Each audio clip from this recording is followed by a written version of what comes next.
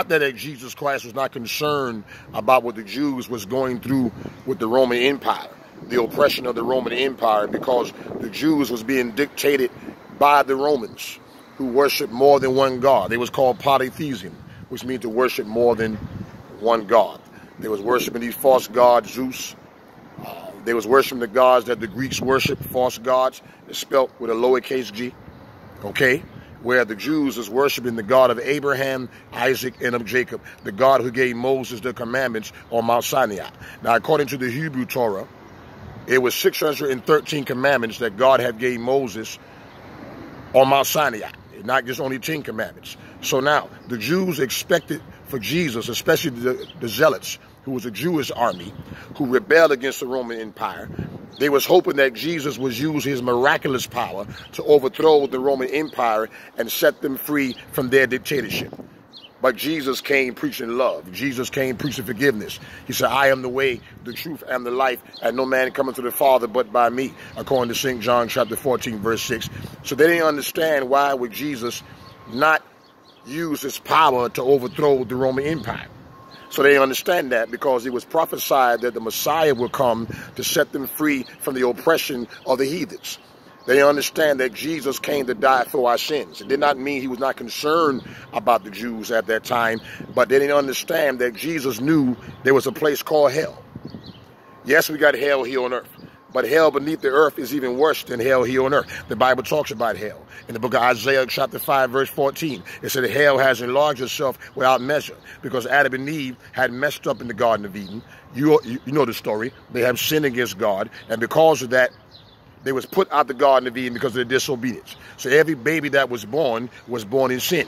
That's why under the law of Moses, the priests, they had the priests and the people offer up lamb's blood for the washing away of their sins under the law of Moses. But look what the Bible says. St. John chapter 1, verse 7. It said, the law was given by God to Moses. The law came from Moses, but grace and truth came by Jesus Christ. So Jesus Christ was concerned about the inner man.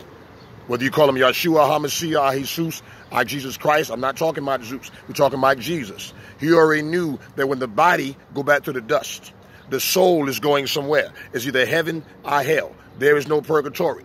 Praise the Lord. We all going to stand before God after the body go back to the dust. That's why the Bible declares in Romans chapter 6, verse 23, that the wages of sin is what? Death. But the gift of God is eternal life through Jesus Christ our Lord. So what are you saying, Preacher Juan? Although the white races had enslaved us, our people, we must understand that it was black people that was killing each other in Africa. Way before the white races even put our people on the slave ships, black people was killing each other in Africa.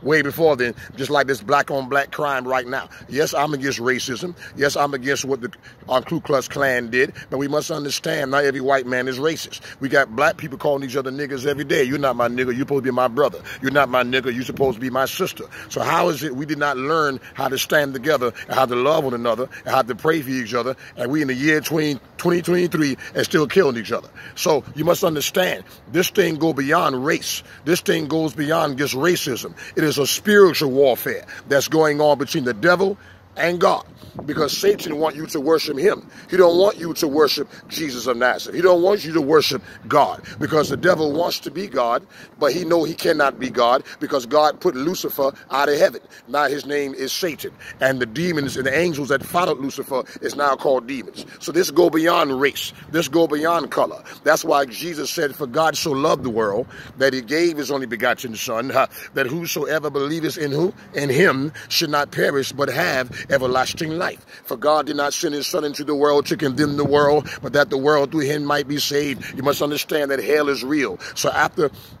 we die, after the body go back to the dust, the soul is going somewhere. It's either heaven or hell. Every race is going to stand before God. The devil don't care whether you black, white, Jew, Indian, or Chinese. He's out to steal, kill, and destroy. But thank God that Jesus said, I come that you might have life and that you might have it more abundantly. Racism is of the devil, but the devil himself is not racist. Many of you don't believe that Satan is real. You can say that we got the white devil, we got the black devil. Yes, we got white devils, but not every white person is a devil. And we got black devils, but not every black person is a devil. We got black people killing each other every day. We got devils in every race. They are called human devils. But there's a devil that's even worse than the human devils. His name is Satan. The devil don't want you to believe that he's real. He don't want you to believe that God is real. But how can you believe that God is real and don't believe that the devil is real? It is a spiritual battle that's going on between good and evil. How can you not see it? You can turn on the news. The Bible says spiritual wickedness is in the high places. So the young man who talked about the tongues, the Bible talks about speaking in tongues in the book of Acts chapter number 2 on the day of Pentecost. When Jesus Christ went back to heaven, he told his disciples, go into the upper room so you may be endowed with power from on high. On the day of Pentecost, the 50th day, Pentecost means feast, they was up in the upper room. And the Bible said suddenly there came a sound, hallelujah, as a mighty rushing wind. We almost done. And it filled all the house where they were sitting at. And it was filled with the Holy Ghost. That's why you don't have to take no drug overdose. All you need is a Holy Ghost. Getting the Holy Ghost is better than taking a drug overdose. That's why they got a song that goes, it was amazing grace. How sweet does sound that saved a wretch like you and me. I once was lost, but now we found. I used to be blind, but now we see. Come on, tell somebody. I'm not going back to Egypt, but I'm going to the promised land. I'm not going to die in Egypt. Amen. And wander in the wilderness like God made Israel wander in the wilderness for 40 years because they was rebellious against God. The reason why God allowed our people to be in slavery, not just only the blacks, but even other races, because they were still worshiping idols, still doing witchcraft. Read the book of Ezekiel, chapter number 30. God was against Egypt. Egypt is in Africa. They were still worshiping statues and idols and doing witchcraft. When the Bible, God said, thou shalt not have no other God before me. I don't want to make God mad. Do you want to make God mad? I don't want to make God mad because God was the one who turned him over into slavery. Read the book of Zechariah, chapter number 2, verse 12. He was talking to Ethiopia. Ethiopia is Africa. He said, I'm going to turn him over to a sword. What, God did that? Yes, God did that. When the Bible declares in Isaiah chapter 45 that God created good and evil, what that means that God creates disaster, he sends disaster against the wicked. Like he sent the flood in the days of Noah. So now, what are you saying, Preacher Warren? That's the reason why many times God allows slavery. Because, first of all, God never ordained for us to be in slavery. God ordained for us to be free. But it's because of our rebellion against God. It's because of our wickedness against each other. Because of our jealousy that we have towards one another. Because we're killing each other. You're cheating on your wife. You're cheating on your husband. You child molesting your child. This is why God sends his wrath to many people. Because a lot of people don't want to obey God. They rather follow the devil rather than follow God. So now when you reject God, God said, I will reject you. That's what the Bible says, if my people which are called by my name. 2 Chronicles chapter 7 verse 14, which are called by my name shall humble themselves and pray. That means you got to be humble before you pray. Don't just pray, but obey. Amen. Oh, that's deep. A lot of folk pray to God, but don't want to obey God. So now you wonder why God don't answer the prayer, because many of you just only pray when you get in trouble. And then when God begins to bless you, then you forget all about God. You don't say, Lord, I thank you. You're going back into devil worship. You're going back into your witchcraft, worshiping idols. It's not what God does. He doesn't answer everybody's prayers. He turned our people over into slavery because God was angry at Africa for doing all that voodoo, all that witchcraft, all that black magic. When the Bible declares in Leviticus chapter 19, verse 31, what did God tell Israel? Regard not them who have familiar spirits, neither seek after the wizards. Wizards are male witches, for I am the Lord your God. Thou shalt not have no other God before me. So God was the one who turned Israel over into slavery. God did that. Until we turn back to God, then God will deliver us out of slavery. Oh, I feel the Holy Ghost. You don't need to take no drug overdose. When we turn back to God, God will deliver us out of slavery. When we repent from our sins and let the Lord live within and present our body as a living sacrifice, holy and acceptable unto God, according to Romans chapter 12, verse 1 and verse 2, then God will deliver us out of slavery. Because God never intended for his people to be slaves. He said, I want to bless you. In the Deuteronomy 28, what did God say to Israel? I will bless you if you will keep my commandments. Lord, praise the Lord. So when they spoke in tongues on the day of Pentecost, that was a Holy Ghost that was speaking in a heavenly language. That was a Holy Ghost that was speaking in different tongues, and people from different nations was hearing the Jews speak in their language. Because the Jews at that time spoke Hebrew. They were speaking other people's languages. So they said, well, these people must be drunk. But Peter got up and said, these are not drunken as they suppose.